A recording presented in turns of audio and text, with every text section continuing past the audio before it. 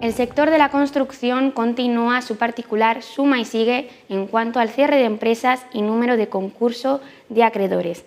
Y es que de enero a mayo han sido en concreto 2.015 empresas las que se han visto envueltas en procesos de disoluciones que llevan aparejados el cierre, un cierre que no se puede revertir. Hasta abril ese número había sido tan solo de 1.715 empresas, es decir, que en mayo se han sumado otras 300 empresas. La media, lo que va de año, es de 400 cierres al mes.